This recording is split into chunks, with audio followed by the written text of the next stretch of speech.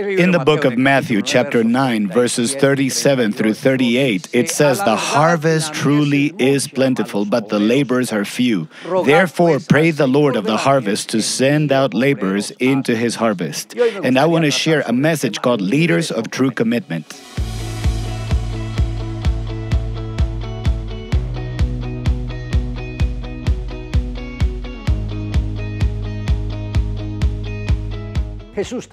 Jesus brought a new way of ministering the gospel. He demonstrated that the most important thing is for leaders to be involved with the people in order to be able to get a grasp for their need and that way be able to help them. Jesus himself, he was seeing firsthand that multitudes of people that were roaming all over the world without knowing where they were going. On another hand, he could see the religious leaders that they were not interested for the people, but they would allow their ego to puff up and to lord over the people that they should be leading. He could see that the right kind of workers were few, and therefore he gave them guidance through prayer that they would ask the Father to raise laborers into the harvest, people who would have a heart full of sincerity, committed and focused, that God could stir in every single one of us a passion to raise leaders who are committed to make the work of God great.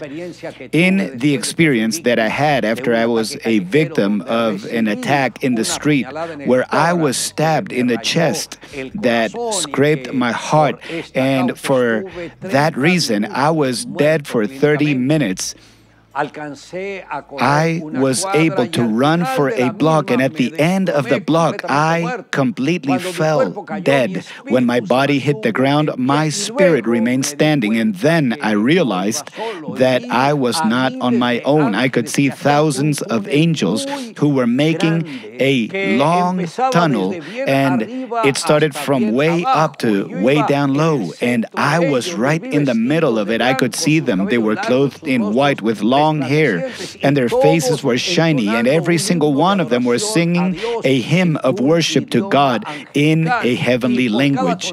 And for every tone that came out of their mouth, the joy within me was growing ever more. And then I realized the situation that I was experiencing, because I knew that it was not a dream. And I looked at myself, and I looked at the angels, and I looked up, and I understood that at the end of it, they were going to lead me to encounter God. And I understood that I was physically dead, and I worried because I felt that I was empty-handed. And I cried out to the Lord with all the strength of my soul, saying to him, "Lord, it is not possible that you would allow me to die. This is an attack from the devil to cut me off ahead of time. I pray that just as you overcame death, I pray that you give me the power to overcome it in your name." When I finished my prayer, I opened my eyes in my body, and I gave thanks to God because he gave me a second chance. There was an American man walking on the beautiful beaches of Mexico as the sun was setting. As he walked along the shore, he saw a Mexican man walking as well from far away. The only thing was that the Mexican man would crouch down, pick something up, and throw it into the sea. He did this over and over. As the American approached him, he saw that the Mexican man was picking up the starfish that had been left on the shore when the tide was out. The American continued to observe the Mexican and was quite confused.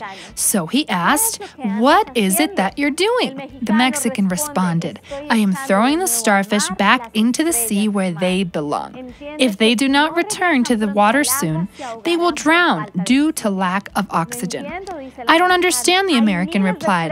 "There are thousands of starfish on the shores of the beaches. It's impossible to get to all of them. There's just too many. Don't you realize that this is just one beach of the hundreds there are in Mexico? Don't you realize this is impossible? And that at the end of the day, what you're doing won't make the slightest difference?"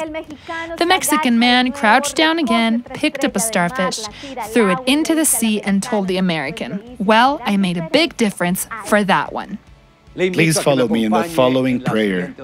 Dear Lord, thank you so much because you are the most loving and kind being in the universe, because you care for us in every single step that we take. Help us, O Lord, that we could continue fully in contact with you without ever deviating to the left or the right. I love you, God, in Jesus' name. Amen. Please declare with me. Truthfully, the harvest truly is plentiful, but the laborers are few. Pray, therefore, that you send laborers into the harvest.